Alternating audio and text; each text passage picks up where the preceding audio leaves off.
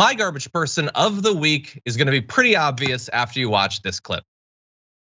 Reported defunding the police changed their minds. We saw last month 2 of those Democrat lawmakers being carjacked. Fortunately, okay, one in Philly, one in Chicago. And now we see Cori Bush, liberal Democrat from St. Louis, Missouri, saying on Twitter that her car was hit with bullets. Her car was shot. No one was in it, fortunately. But will these lawmakers change their tune?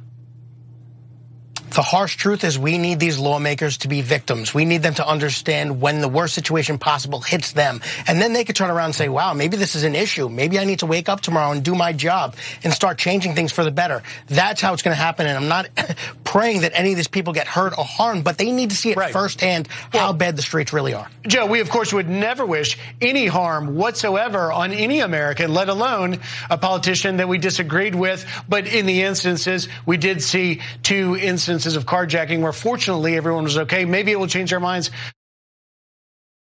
No, they'd never wish harm on everyone. They just were so thrilled at the possibility that someone like Cori Bush, because she was the target of violent crime, might, for the first time ever, know what the real world is like. That's what they hope she learns.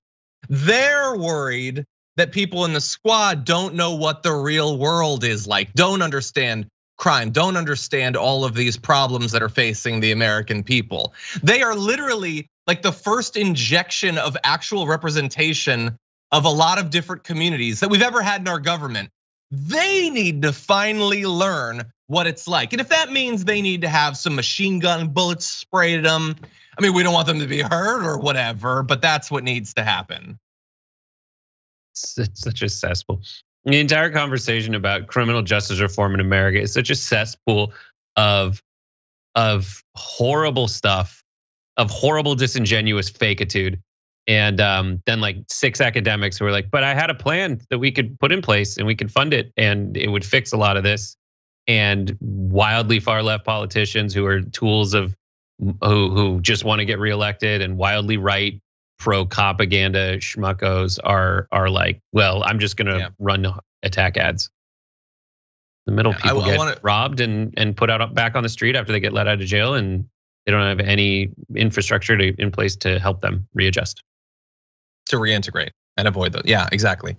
Well, really fast, I want to read Cori Bush's response to this. It says, quote, "The harsh truth is we need these lawmakers to be victims. I'm not praying that any of these people get hurt or harmed, but," and she says, "but Fox News is literally out here advocating for me to face violence. I'm just gonna keep working to get justice. Y'all stay mad and be blessed." And thankfully, she says no one was harmed in the attack, but she says any act of gun violence shakes your soul. That's why our movement is working to invest in our communities, eradicate the root causes of gun violence, and keep everyone safe.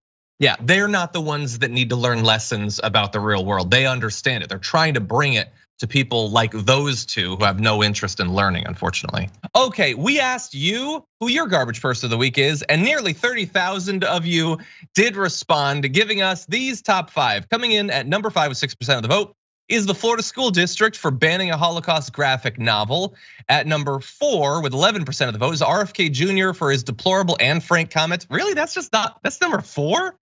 Number 3 with 15% of the vote is the VA parent for threatening to bring guns to a school meeting.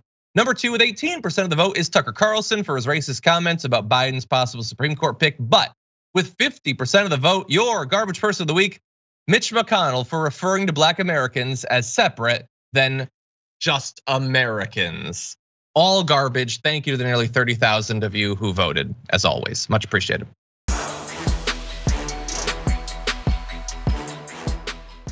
Check out the Damage Report podcast each day, wherever you get your podcasts, whether Pocket Casts or Stitcher or iTunes. You can join me as I give you the news and stories you want, with a range of co-hosts and interview guests jumping in on the fun each day.